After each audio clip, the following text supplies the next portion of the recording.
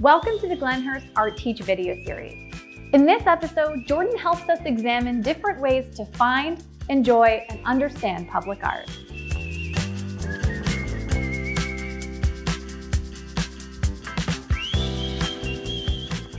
What is public art? Public art is art outside art galleries, museums, and the artist studio. It can be seen in public spaces like parks, roads, courtyards, and other spaces that are in public. It is meant for everyone.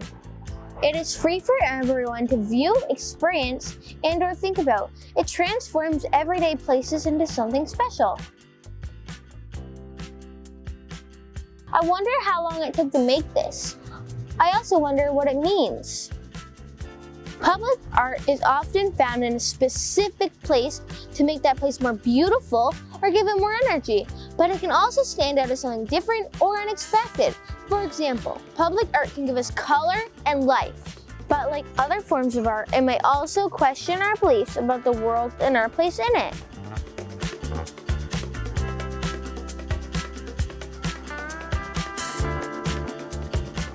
Public art can help bring communities together and express their unique identities. It may also tell us something about who we are, what we value, or what our history is.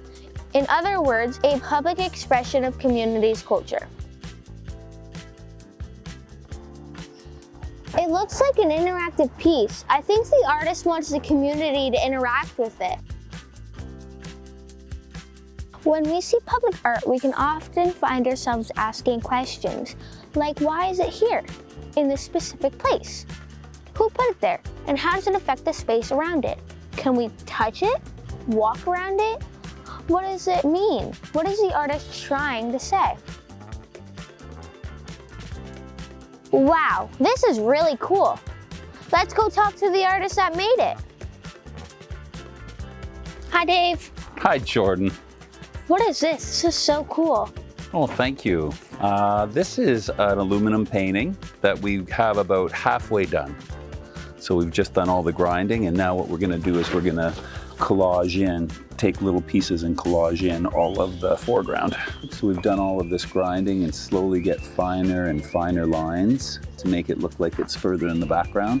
And then we're gonna collage all the houses and the bushes and the cars in the foreground.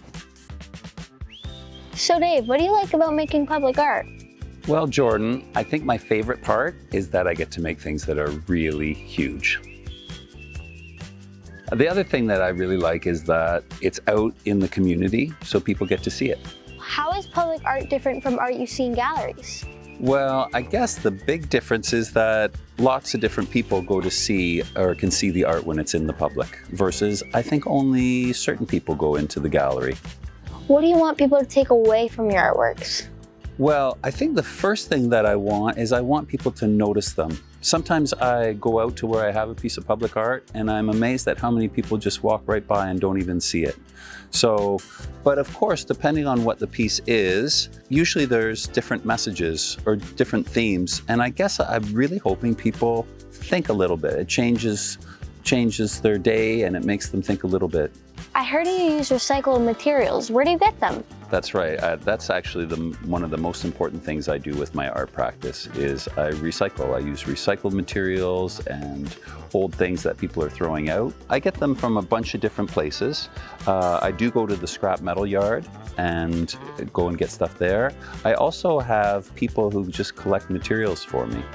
Once I found an old walker on our front porch with a little note that said, maybe this could be used in your artwork. Awesome. Where do you store all your material?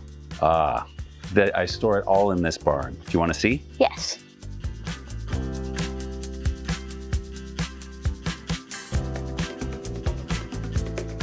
Hey. Hi. Welcome to my treasure trove. So, yeah, this section of the barn is where I keep all the aluminum.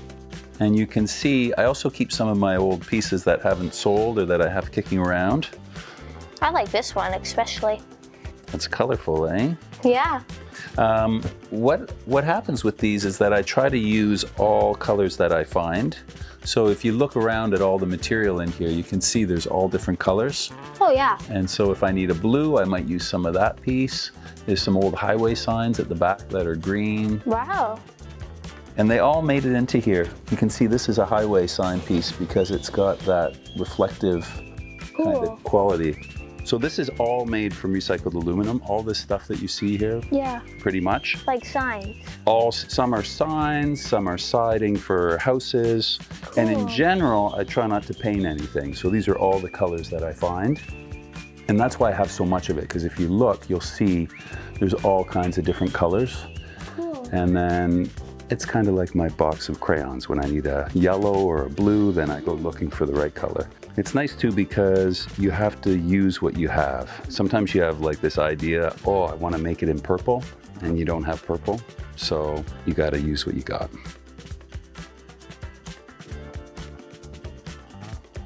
Thanks so much, Dave. This has been really fun. You're very welcome. It's been fun for me too. You can find public art in the city of Brantford, Brant County, and 6 nations of the Grand River. Now when you're walking down the street or riding your bike in the city of Brantford, take a closer look at what's around you. You may see something you've never seen before or know how to understand it better. Thank you for watching and supporting your art gallery, Glenhurst.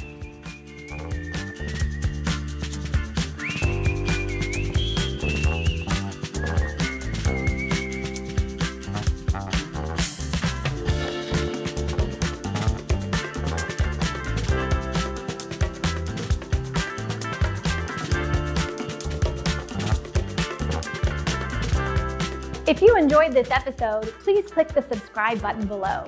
Give us a like or visit our channel for more videos in the Glenhurst ArTeach series.